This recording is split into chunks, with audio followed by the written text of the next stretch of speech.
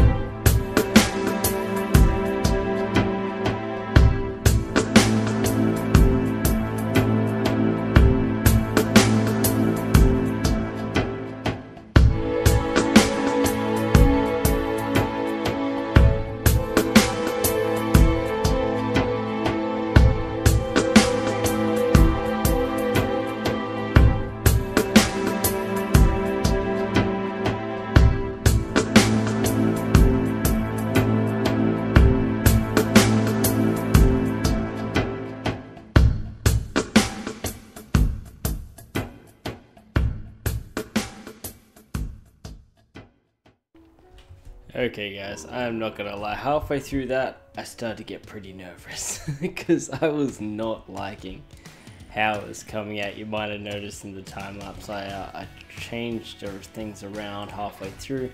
The goal was to have this sort of blend from the blue here, which I really like. I really like the colors, but we already have so much of that in our nether there. Blend this into sort of like a wild, overgrown, and then the red would eventually overtake and it would become more of a red biome. And I think we achieved that in the end, so I'm actually pretty happy with how this has turned out now. I was pretty unsure of how it was all going to look. I may throw a bit more foliage around over on this end potentially, and I'm just running around to make sure I've got all the water flowing stopped around the edges. I think I've got it all now. But I actually really like how this has come out now. Trees, I was thinking of doing custom ones, but then I just thought I'd see how they grow, and I actually like how most of these have come out. So I'm not too worried about any of those. There is also a farm that I've been working on for like a whole week now. It's going to be a warped fungus and crimson fungus farm, an automated one, so we can get shroom lights and the stems here. But yeah, I'm just working out. I've gone through so many different variants of how I want to do it. The only thing at the moment is I'm trying to keep it simple. Which I've got it down. I have a working, functioning farm, which just goes off a couple of times. It's fine. It's not self-sustaining like a few of the farms out there, just because they seem to get like super complicated with getting all the hopper lines and everything underneath, and the way that they actually break the crimson, the stems and everything like that when there's nothing growing there. They break everything. They collect all the things. They collect all of these things here. I'd kind of like to try to harvest those. I don't really want to be bone mealing all of those.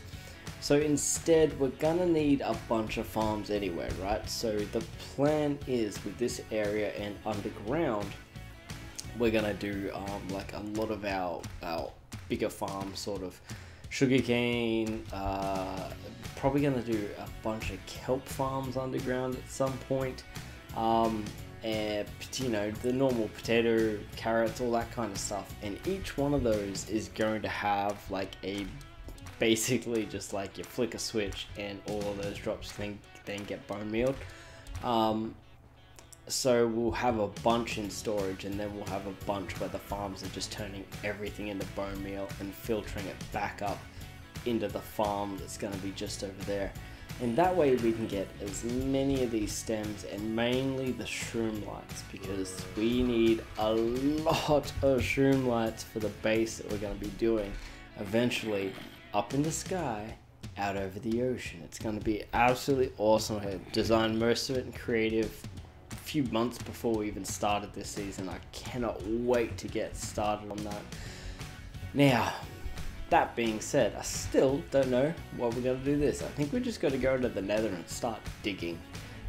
That's the only way I can feel like I can settle this in my mind, is once we've actually just got a place to work with. You guys remember earlier when past Denoobz said that we definitely wouldn't be extending the tunnel towards the skeleton farm this episode? Well, guess what? Ignore that, because that guy's an idiot. Because this was staring us in the face the whole time. Like, we could just throw the storage in here. We're gonna carry this out. How we have this, except obviously changing some stuff. I may even change how this is here, because it's repetitive and everything, but it's a little impractical at the moment.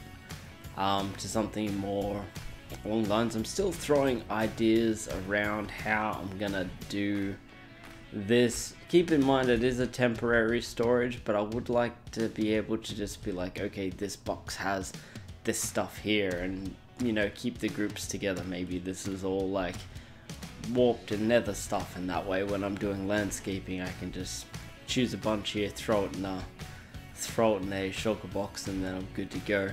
And then we're gonna have this staircase up which perfectly lines up with the center of the first crossroads, just there, and we've angered the blaze. That is easy to do. So yeah, I'm gonna keep playing around with this and try to find some sort of way that I'm happy with. We're gonna do the roof as well, and we're gonna have the same issue that we had over there, whereas I don't know how to do the stairs. So I think we're just gonna have to figure it out, because yeah, can't wait too much on that, but we also know exactly where this needs to go, whereas over there we don't know how big that area is going to be eventually.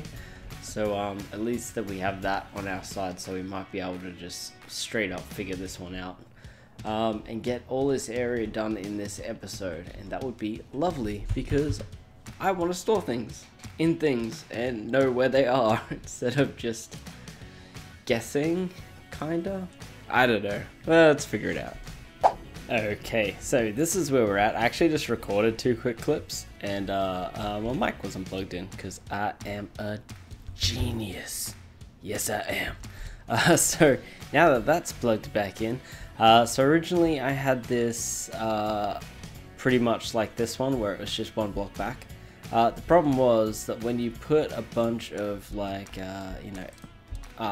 the shulker boxes or anything like that, it just looks very flat there, and I was not enjoying it whatsoever. So I actually just pushed everything back 1 block. I've doubled up the wood here, and as you can see, if we run around the back here, it's actually out a block further than the other side. I think it looks a lot better, like a lot, because it was very flush.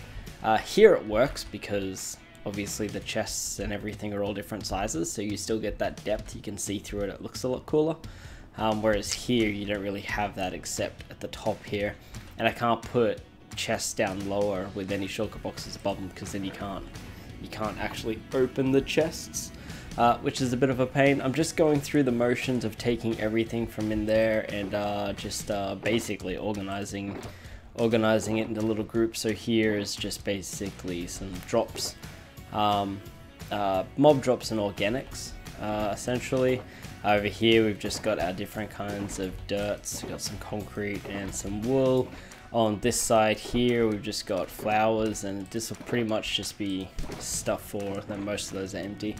Terraforming, so that's what this section here is going to be for. Over here we've just got random just stone, so this row here is stone, and this is going to be all our cobble variants, and then here is just going to be, you know, diorite and all the other randomness, and then we can store a bunch in the double chests up here.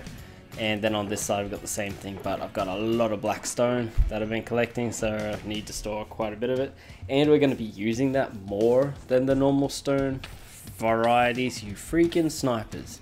Anyway, so yeah, that's a thing that's happening. I really need to get the roof done on here for this exact reason.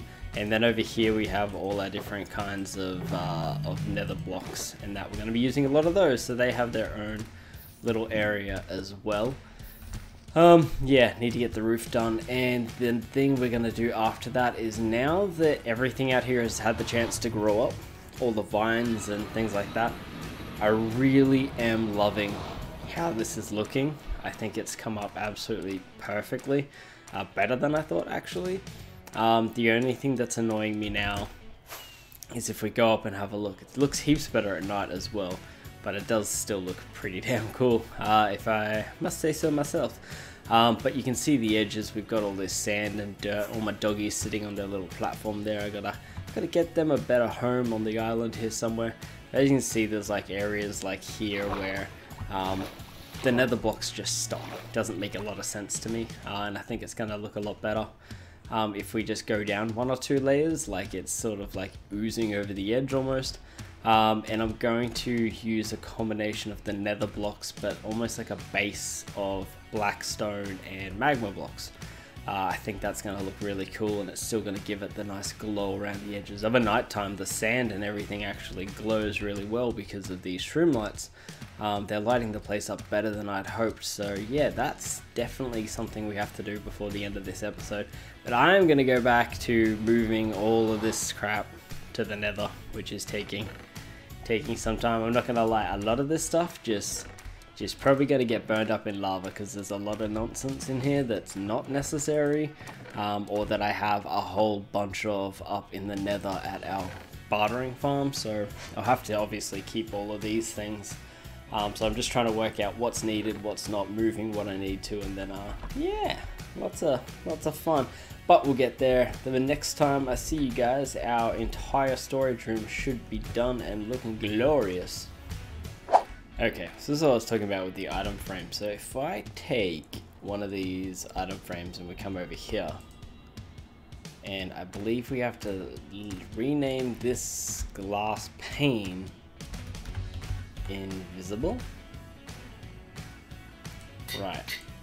Okay, and then if we take this over here, and let's say we put it here. So this is the area for sort of, we've got dyes, we're going to have other stuff for terraforming and things like that. So we'll just stick with dyes for the moment. So we put this in here. Yeah, okay, so that's invisible now. And then we should be able to just put this item there like that. So now I know that this area is for dyes and all that kind of crap. So I can put another one on here for whatever else is here. It's mostly like terraforming stuff probably. There's not a lot else in this area. We've got some coral and stuff, and yeah, that's about it. We've got some eggs, sea pickles, you know, that kind of stuff. So we can do the same thing over here. So this area here is mostly, well, this is again is a lot of terraforming. We've got concretes and gravel, sand. So it's mostly concrete and building, yeah? So we're gonna put this one probably on there, make it invisible, and then we'll use some of this. We might just put the black concrete there actually, and that will remind us that this is for where our black concrete and stuff is. This is gonna be very annoying. I gotta get this stairs done. Okay, so now I've got two of these on here. I've just put them on this thing because I can actually still open this, whereas I can't really open these because they're facing outward with an item frame there. So just two of these will give me a pretty good indication of what we've got here. So here we've got mob drops and greenery, got concrete, sand and dirt and things like that. Here we've got dye and corals and other pretty blocks. Up here we've got the different kinds of stones, black stone, and I've got a thing here just of iron bars. And then here we've got our nether blocks and some lanterns and things. There's also, I believe in this one here, I've got the normal variants of each of those, and I've got a couple of chains and rods here, so some lighting. Yeah, so that is going to be it for that area now. And yeah, it's just, I still don't know what we're going to do here, so I'm going to have a bit of a play to figure it out, I think. Okay, here it is. Basically carried all this along, and then we've just gone up like this. So we've got these little things down here to keep it a little bit interesting. I'm not 100% sure what's going to happen in here. I know I said I was going to keep this one open in case we need to pillar out. So I don't think that's going to be the case for in here, so maybe I just throw some stuff around. I think I got rid of all my vines. I might just throw that in there, and I might replace that with, I might replace both of those actually. Just with that, just to break that up. I might get a vine just to throw in there. Let's get rid of all these as well. Just throw that there, that looks a little bit better. Yes, I've got the soul sand in case we need to retreat in a quick way. I haven't got it all the way to there just because I kind of don't want to put anything in here.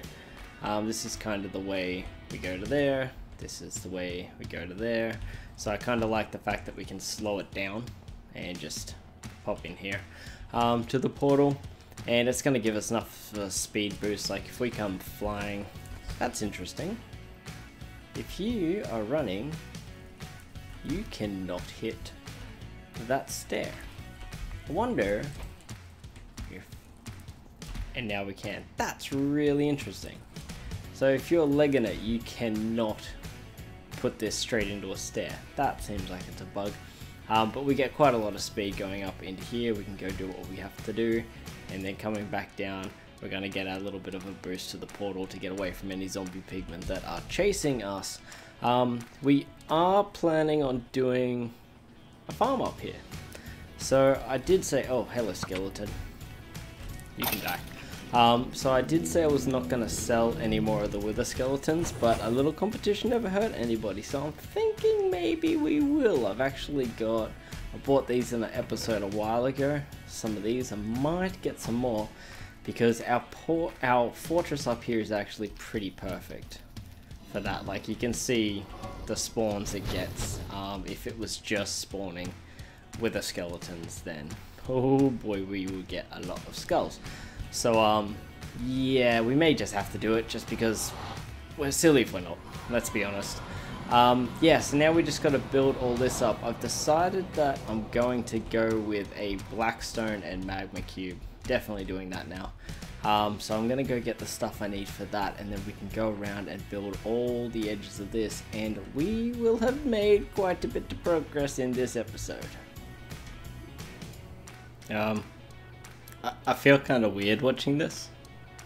I'm not sure what is going on, but I definitely... Oh, they're finished. Okay. I don't know. Alright guys, that is us. We are done. So as you can see, I've just got a couple, like, you know, pretty much barricaded the entire island in the blackstone here. And then I've just thrown these gashes in here, all around the place. There's not that many. Like, I'll actually get up in the air so we can have a look, because it's actually pretty cool to see of a nighttime from the air. So I haven't put them in everywhere. I love the glow coming off the island. I think that's real cool. So I've just thrown a couple in. Let's see if I can slow down a bit, see some on this side. So there's one or two just here. Can't really see. I need to go slower. I should just put myself in survival mode or something. So we've got a couple there, and then we've got another couple just here. And all it is to kind of show that, you know, there's something a little bit more going on under the ground here. I didn't want to go too overboard, so we've just put a couple of larger ones here because I had more room. I thought it'd be cool to, like, spread it out through this this little bend here. Got another little one in there. I haven't done too many. No! Oh, you've got to be kidding me. Okay, well, that's mostly fixed. Note to self, apparently mobs can spawn in this area somewhere. So, yeah, that's good fun. Anywho, back to what I was saying. Excuse me. I'm still a little shook. Okay, yeah, so I've just got these gashes in here that are just gonna show that there's a little bit more going on under the surface. And yeah, like I was saying, I didn't put them all over the place. I just want a bit of a glimpse under there. So yeah, we've got another couple down in here. There's none around the backside there. And then I think I've just got another one or two, yes, just over here in this corner as well. And I threw a little shroom light in there just so they get a bit of a glow. I really want to, maybe we just go straight up, and we'll see if we can see how these are looking. Slow down a little. Yeah, so there we go, there's a better view. So you can see that just there. And then as we swoop back around here, we should just catch a glimpse of this one here. And then another one there. Oops. Yeah, so I just thought it'd be a cool little detail instead of just having the full black border around the thing. But I think it's looking pretty damn good, if I must say so myself. With the exception of the odd creeper, I think this place has turned out really, really well. I'm absolutely loving actually hanging out in this little area. Now that I've moved everything into the nether, I can't wait to actually start putting some stuff down under here, so I have more of an excuse to get back over here. And yeah, I think this has all turned out pretty cool. It's very foresty, and at the same time very deserty. So yeah, I think it's a cool combination. I really, really like it. Alright guys, thank you so much for watching. My name is Denoobz, this has been The Ripple Effect Season 3, and I will see you guys in the next video. Bye!